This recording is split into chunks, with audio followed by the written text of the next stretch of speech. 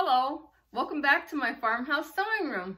For those of you that haven't been to my channel before, my name is Marnay. I am a farmer's daughter and I'm also the creator of Broken Wing Bag and Baggage. I am also the proud new owner of Country Farmhouse Quilting, coming soon in June. I am just still awaiting my new Gamble quilting machine. I haven't gotten a specific date on it yet, but coming soon. So anybody that's been watching my channel know that I've been working on this on the farm quilt because I'm wanting to create some quilt tops to practice on with my new Gamble quilting machine that's going to be coming soon. So I've been working on this quilt for several weeks, the quilt top. Jim just put this awesome bar up here for me so I could display the quilt instead of showing it on the floor like I normally do. I'm constantly progressing in my room and trying to make it better. So this is what I've gotten done so far. The whole top is just about done. I think I left off the last time when I had the panels done and the corn and tomatoes block. I just finished up this one right after Mother's Day. I was working on the crows blocks here, and these came out of the Lori Holt books. I don't know, I've showed in my last videos these Farm Girl Vintage, and I have the Farm Girl Vintage too, and I also have the Spelling Bee books. These have some awesome patterns in them, and you don't really have, I mean, the concept is here. I have taken some of her patterns that she has in this book, and I've kind of modified some of mine with, you know, the colors or whatever. You don't have to be a copycatter or a cookie cutter. I am definitely not cookie cutter. I like to put my own spin on things, but I really love those books. And I really got into making some fun things out of it, and I've got plenty more to show. But anyway, I got these blocks done, and I made the crow, and I started off doing these little crop blocks. I did the crow in a 6-inch block because you can do a 6 or a 12, so I did the 6 because I wanted to add in some of these 6-inch blocks of what she would call the crops block.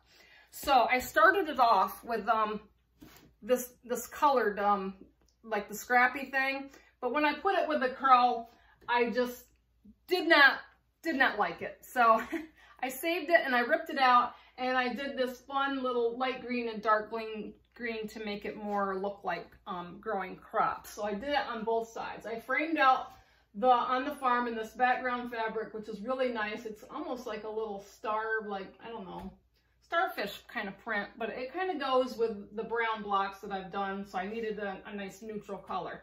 I did these milk can blocks next. I did 2 of those. These were awesome. These were in the Lori Holt books, and they were a 12-inch block, or you could do a 6-inch block. I did the 12-inch block, but I modified it. I added it onto a full can, which I'm going to lower this down so I can show you what I've done with these. As you can see, I've kind of made them into almost like a 24-inch.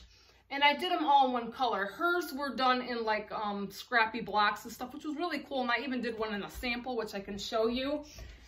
This one here, would be like a 12-inch block that she has in the book, which is really fun when you do it with squares. But I kind of wanted to modify mine for this quilt. So I did a full one, a double one, and did it all in one color. And then I thought it needs something or color, I don't know. So I decided to put this little muslin piece on here, and I took fabrics from other fabrics and fussy cutted them out, like the milk and the milk stamp and the cow where it says Dairy Farm Artesian Produce, which I thought would give my milk cans a really cool label. So on the opposite one, I put a label on it, and I did Life is Better on the Farm Tractor and some milk can or milk appliques from another fabric too, just to make it fun and make it look like it has a label. And then, I don't know if I pointed out in my last video about my corn, which you can't see on the bottom here. The corn and tomatoes down here, I didn't show the details on the corn.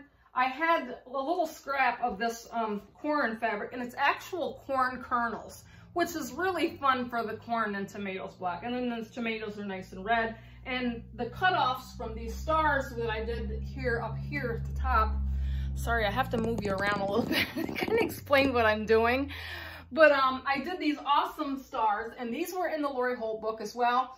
These were called a water wheel star, and I did it in a nice orange polka dot with a yellow, and it has like a purplish color in it, and then the yellow, and then this purple. So the purple that I cut off from the backs, I made pinwheels on the bottom, and I incorporated them in my quilt. And all of the other cutoffs from like different pieces, I kind of saved them because I'm thinking, I sewed all the cutoffs together, and I made these neat little designs on these little rows of fabric. I have 2 of these, and I still have a few more.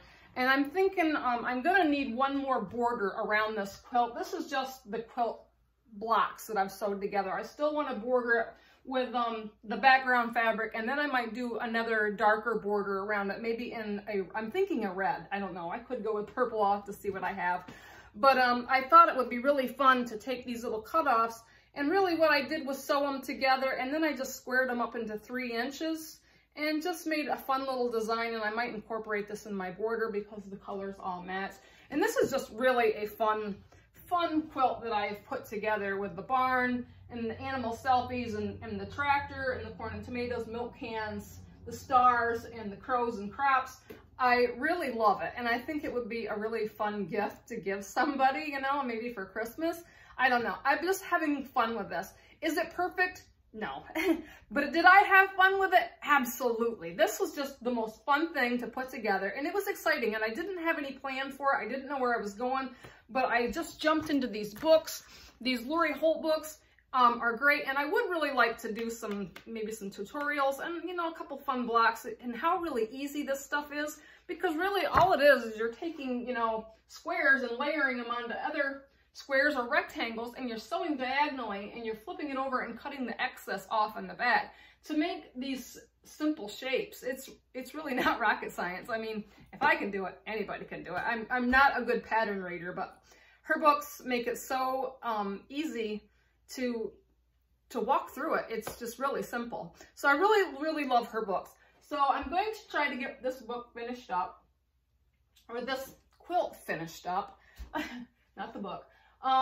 I did add a few more flower appliques on here because I didn't like how the blue was peeking through the background, but I think I really love it. And this is going to be a really fun quilt when I get it on my quilting machine when it comes. I do have some other quilts. I've got several quilts that I need to have quilted, but they need borders on them. So I'll give you a sample. But I think I'm going to, in my next video, maybe I'll walk you through on some of the quilt tops that I already have done. This is one that I did a while ago, and this is a very girly quilt, and it'll probably be mine because I really love it. But it's these little blocks with dresses, and I just did matching scrappy blocks that matched. And on the clothesline of the dresses, there's these little birds. And I've gotten this awesome fabric that I picked up. I don't know where I picked this up, but it has the matching birds to this fabric, and I'm going to border that quilt top with this fabric. But my next video, I will try to go through and do a show and tell. Now that I have this wonderful hanger that I can show, you know, my work to everybody instead of laying it on the floor like I've been. I have a huge room in here, so this is really nice. Jim put this up for me last night. He's an amazing man. I am a lucky woman to have such a good future husband that he, you know, he's just amazing. I mean, we went to Home Depot last night and we found this awesome rod, and it's actually like a curtain rod that you mount, and we've got these little rings that we put on here, and they have these little clippies on them, which are great. So I can kind of show you. I don't know, maybe y'all are interested if you want to display a quilt. These are really cool, and I think, you know, I mean, this is just the top, and it's not really heavy, but I think if you used a lot of these, you could really hang a quilt up to really show. So, yeah, I feel like Jenny Doan, you know, from Missouri Star Quilt Company, you know, let me show you this quilt behind me. So it's just really fun, you know, and it makes a nice, great way to display your quilts. And Jenny Doan, if you ever watch, you are one of my heroes because I just love you. So if any of you don't know who Jenny is, check out Missouri Star Quilt Company. I'm an addict for their videos. I am a huge YouTube watcher. I watch everything. My favorites are Jordan Fabrics, Lori Holt, Missouri Star Quilt Company, my sewing room. I mean, she makes things really simple because my mom likes to do her table runners. So it's just a really cool thing to watch some of those. Good teachers they are. So my next conquest, I think, out of Lori Holt's books is this awesome little truck, which I don't know if I can show you, and it has a little girl in there and all these little flowers. And I'm like, oh, that would be so cool. But the cutting up directions, it's a lot. So this would take some time to do something like that. But I thought, I want to do this truck, and I want to do it in a red truck. And I know red trucks, you know, you see red trucks all the time, but mine's going to be a little different. I want to do my truck in red velvet. And then I want to do like the fenders and the running rail and maybe just a cotton red. And I've got this light fabric for my background. So I think that's going to be really fun and challenging because I love a good challenge. So,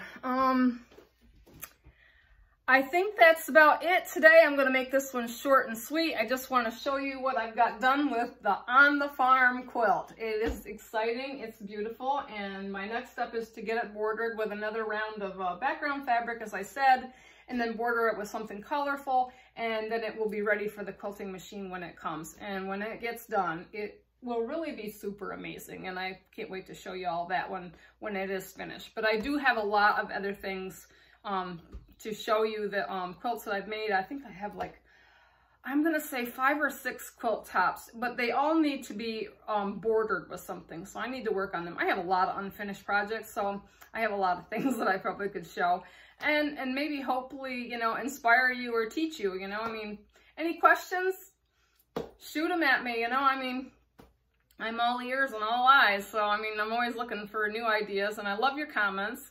So if you like my video and you like the On the Farm quilt, please subscribe and come back and see what is going on in the farmhouse sewing room, because it's always interesting in here. So anyway, I hope to talk to you all soon. Have a great day.